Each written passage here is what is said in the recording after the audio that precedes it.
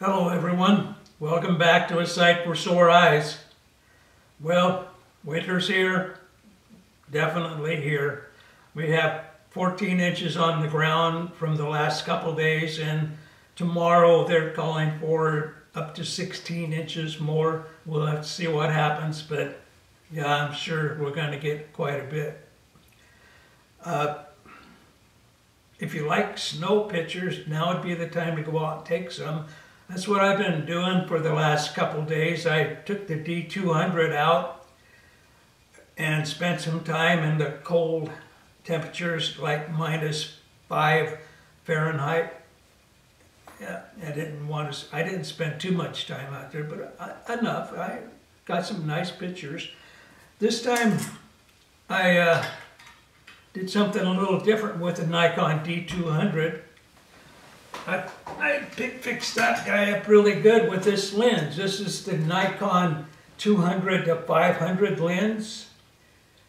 I usually use this with my Nikon D500, but I thought I'd give the 200 a try, and I'm glad I did, because I wasn't disappointed at all. That combination really did quite well, and I'm going to show you how well it did. So without any more rambling or anything from me, let's get right to the pictures, and we'll talk about them after I come back. Here we go. Meets my skin. Even with my eyes still closed, I can feel it coming in. Golden, golden, I'll follow only golden, golden, golden, golden things.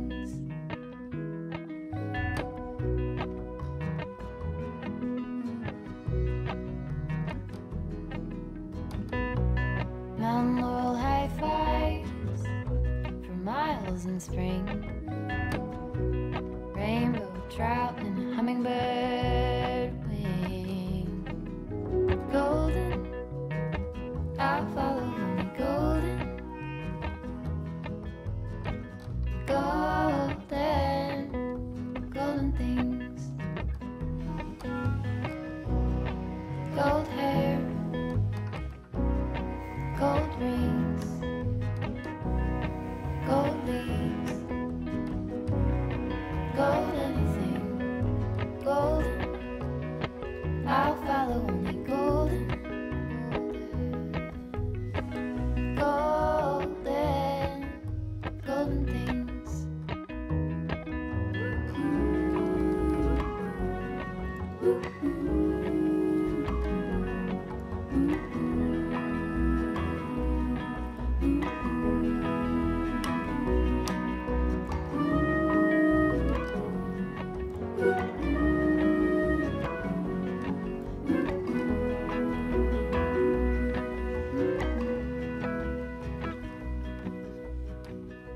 Walk up the river by my sun.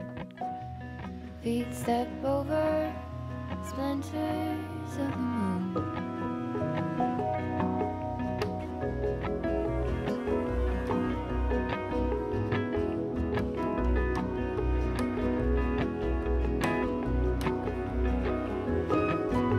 Golden, I'll follow only golden,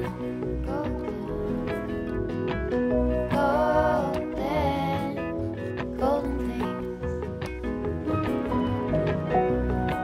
Gold birds, gold string, gold words, gold anything, golden, I'll follow only golden, golden, golden things. Golden, I'll follow only golden. Well, what do you think? Pretty nice, huh? That's what I thought anyway. I took most of those pictures handheld. The daylight ones I did for sure. There's some night pictures there. Those, of course, I used a tripod. I was really pleasantly surprised that the VR on that lens worked with the D200. The only thing that I couldn't get to work was the aperture. I had to leave it at 5.6. I couldn't find any way to change that. But that's okay because that's what I generally shoot at most times anyway. But yeah, the VR worked nicely. I was kind of surprised at that. And it worked really good, actually. You'll see, as you've seen in some of those pictures, they're nice and sharp, even handheld. I was just surprised. And the only problem I had was the batteries in the cold weather. Boy, they don't last long at all. I think they're getting old. At least they're pretty old batteries I've got. I've had them for several years. So maybe newer batteries would work better. But yeah, if you have a D200, don't hesitate to try some new stuff with it. Try some new lenses, see if they work. The 200 to 500 is a G lens, and so there's no way I can manually set the aperture, I guess. So that's what caused that problem. But other than that, yeah, she worked really good. As usual, I chose one of the pictures and I printed it out on my P800 Epson printer.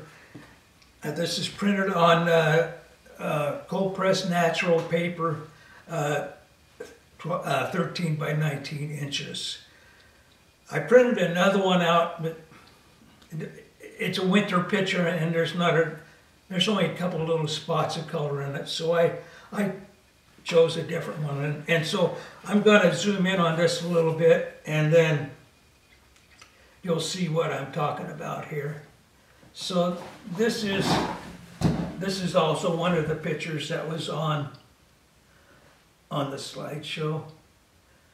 This young man showed up after I'd been out there, you know, a few minutes, and boy, was he having a lot of fun on that slow machine and zooming up and across the lake. This is at Lake Lucille in Wasilla. Every picture you saw in that slideshow was taken within the city limits of Wasilla. So yeah, it's a pretty nice place if you like winter up here. But so that is just pretty darn sharp. So I'm real pleased with that, and I'm going to add that also to my collection. It's great. It's great when I can get stuff to work. My vintage cameras makes me wonder, well, how come I thought I had to buy more modern stuff, if you know what I mean. If you're not going to be printing larger than, say, 16 by 20, I don't know. I'm pretty happy with what I have right now. Now on that picture, I got some specs here for you. So it's, of course, the D200. That was the D200. The lens was a 200 to 500.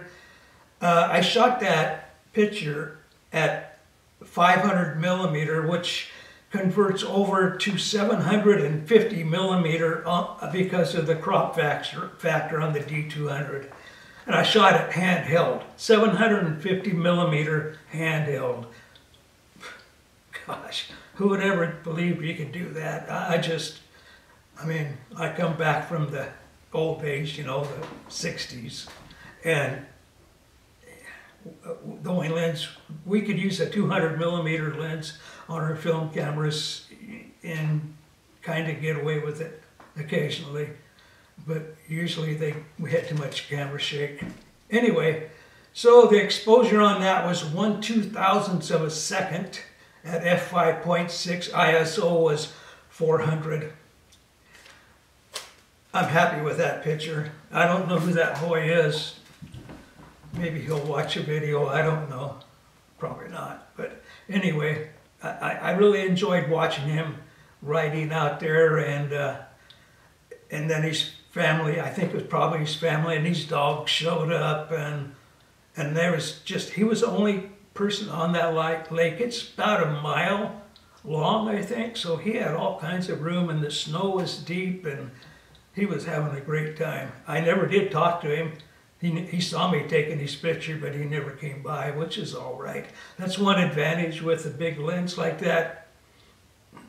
You don't have to interrupt people asking if you want to take their picture.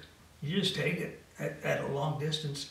Some of those pictures you saw were pretty far away from me, and people didn't even realize that they were being photographed. So I like shooting with telephoto. It is enjoyable to me.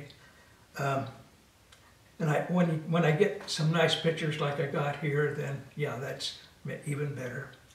Anyway, that's all I got for today. I'm going to go edit this film, and then I think I'm gonna just go in and relax for a while. I got some other ideas for some upcoming videos, and I'll keep putting them out for you.